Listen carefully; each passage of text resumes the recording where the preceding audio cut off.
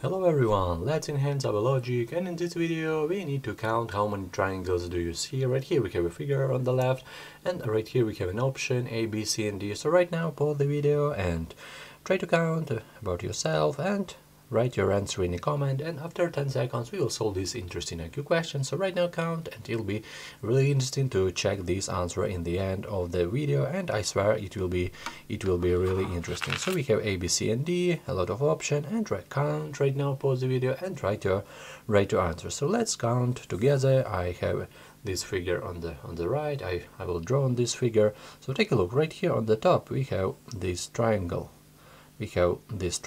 Let's count all triangles inside at first. What we will have? Right here we will have one triangle, this one.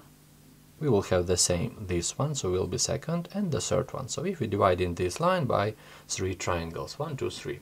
If we add these two parts, this one and this one, we will have the bigger one triangle. So it will be like 1, 2, 3. We will have the fourth one, and we will have the fifth one. This will be our fifth one. If we add these two parts together, it will be the fifth one, and the bigger one, it will be the sixth one. So this part give us the 6 triangles inside. Let's go right here. What we'll have right here? We will have this triangle, this one. How many triangles we will have? We will have one, this one, little one, and the bigger one, and the giant one. So as you can see, we'll have 1, 2, and 3 triangles. This figure gives us 3 triangles. So we will have 1, 2, and 3. And let's go right here to this figure. How many triangles we will have? We will have the same situation as like this. We will have 1, 2, and 3. So 3 triangles inside. But this is about triangles inside. So we'll have 3 triangles inside. And if we add these triangles with this one, so if we are talking about this giant triangle, bigger one, we will have 1, 2, and 3. So this will be 1, 2, and 3. And if we add 2 parts, we will have 4, we will have 5, and we will have the 6th one, the bigger one. So if we add these 2 parts, we will have the 6th one, 6 triangles.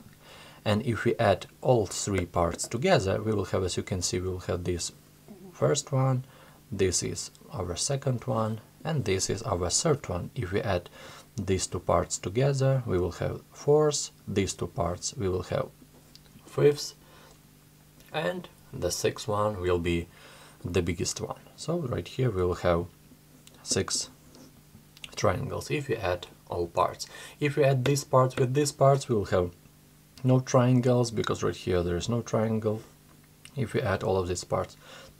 So let's add all of these triangles together. How many triangles will we have? 6, 6, 3, 3, and 6. So how many will we have? 6 plus 6 plus 3 plus 3 and plus 6. How many we will have? We will have 18, because 6 times 3, and we will have 3 plus 3, 6. We will have 24. So I count 24 triangles. I hope your answer is the same.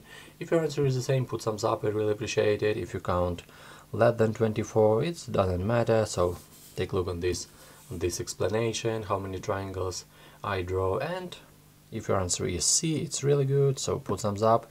If you enjoyed this video, put thumbs up. I really appreciate it. Thank you so much for watching, and see you in the next videos.